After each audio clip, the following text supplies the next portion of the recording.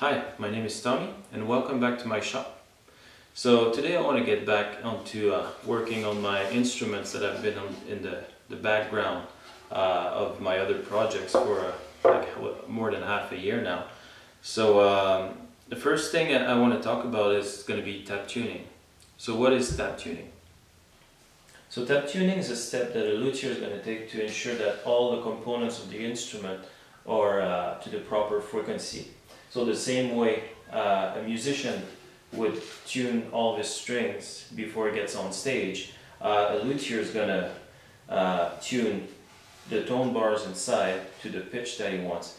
And in my case, I like to hit the crown of where the bridge is going to sit, and I want to have a perfect note. So in this case, this mandola has the whole soundboard already tuned up, and I'll show you in a minute. I'll hit it. And you'll be able to see the rating on the strobe tuner.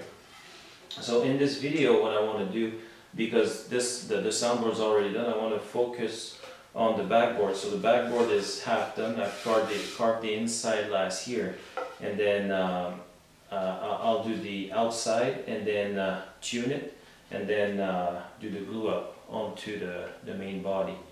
So I'll just turn the camera around so you can see on the computer when I hit the mandola soundboard.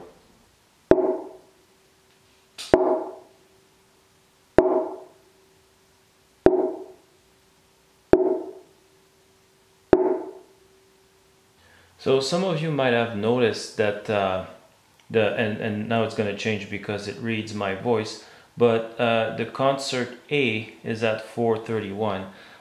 Some of you probably know that the concert pitch right now is 440. Back in the day when Lloyd Lord did his mandolins and like the whole mandolin family with Gibson, the concert pitch was 431, and I've started to kind of experiment with the frequency, because it's known that the mandolins by Gibson that were signed Lloyd Lord are like the best sounding mandolins out there. So for the past few mandolins, I've been using the 431 while tuning my components, and I want to try on this mandola as well. So what I'll do here on the drill press is I'll use a drill bit to create the depth that I have to remove the wood, so it goes down towards the ends, and then I'll use a gouge to remove the wood, and scrapers and sanding paper and stuff, and carve the scroll at the end here. And so I'll do this step quite quickly, and then I'll come back for the tuning of the board itself. So while you see me using different tools to create the dimensions on the backboard, when I start using the tap tuning, the strobe tuner later, what that's going to do, that's going to allow me to refine those dimensions. Two pieces of wood don't have the same stiffness, so if you use the same dimensions, like let's say on the CNC machine, those dimensions are going to be identical, but the sound of the plate will be different. So using tap tuning allows you to refine those, well, basically each plate to a point that you actually maximize the sound of each component of an instrument. So there is some good literature on the subject, and one of those is The Art of Tap Tuning by Roger Siminoff. I'll leave a link in the description, but it's a great book to go to if you want to learn more about tap tuning itself, and if you're building instrument and you want to venture into tap tuning. That book is a great asset to have in your library. So as the backboard starts to get closer to its dimension, I start to test for responsiveness. So here you can see that I'm just sanding down, make sure there's no more drill bits like the pilot holes that I made, just make sure that they don't show anymore.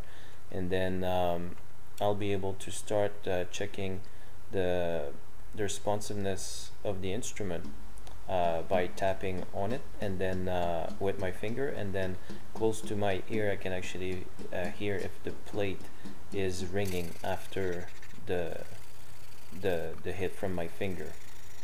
And then I go back to my gauge to verify dimension, and at this point I want to be just over dimensions, so I can actually allow myself some working room for the tap tuning process to refine the dimensions.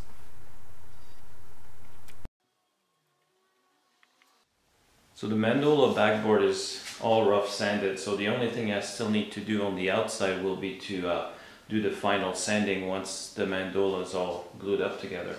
So now what I'll do is work on the inside to change my pitch. So I'm trying to get an F sharp, that's my target tuning. So I'll just look at what I'm at right now.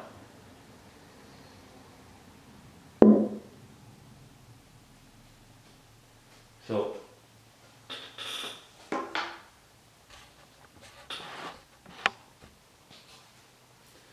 the tuner here tells me I'm an A minus 34 cents. So if I remove material from the inside, the more material I remove, the more the note's gonna lower itself. So basically I have to go through, I'm already closer to G sharp, and then I have to go through G, and then I'll be in the F sharp range. So I'll just tap on it just as a reference. And then I'll use that later after I change the frequency, so we can hear what it sounds like. So there is a few options to remove material off that curvature here. There's the orbital sander that would work, and then I'm always fond of those techniques that lower the amount of dust, because right now I do have my computer in the shop, and so what I'll be using is a card scraper. I will use the orbital sander towards the end just to kind of refinish the whole surface. The more you remove in the middle as well, it's going to lower the note faster. On the perimeter, it's a bit slower.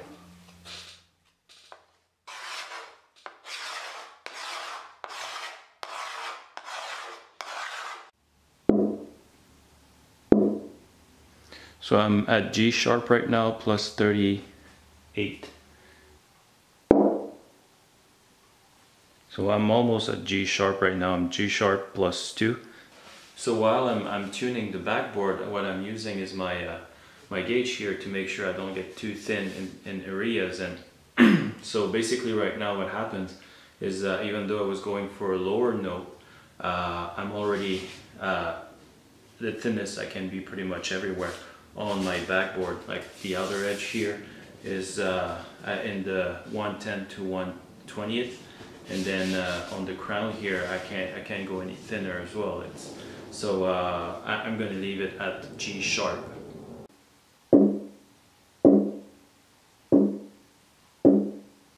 So now I'm going to play in loop the 3 hits that I did when I first started, and the 3 at the end there, so you can hear the difference.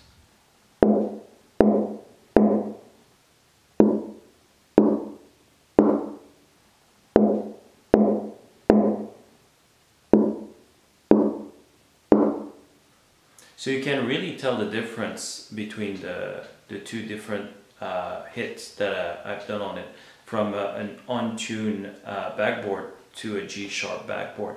My target tuning was F sharp that I said, and the reason for that is because I do have some notes that I did from my mandolins, and I tried to apply them on a mandola, and I'm guessing, because it's my first mandola, so I'm guessing because the backboard is bigger, the ratio don't actually apply for that. So I took some notes, and now I know that G sharp is pretty much if I don't want to compromise the backboard. It's pretty much the lowest I can get on this one. So all I have to do now is put my kerf on the outside here, just so I'm able to have a gluing surface for the backboard, and then I'll be able to get onto the binding and all the other stuff that I'll keep you guys posted about as I'm finishing up the build of this Mandola. So thanks again for stopping by. Don't forget to thumbs up, or if you haven't subscribed yet, please do so. I try to put a video weekly or bi-weekly, and now that summer is over, I'll be able to keep up to date with that. I'll still have some woodworking videos intertwined with instrument building videos. So thanks for stopping by again, and I'll see you next time.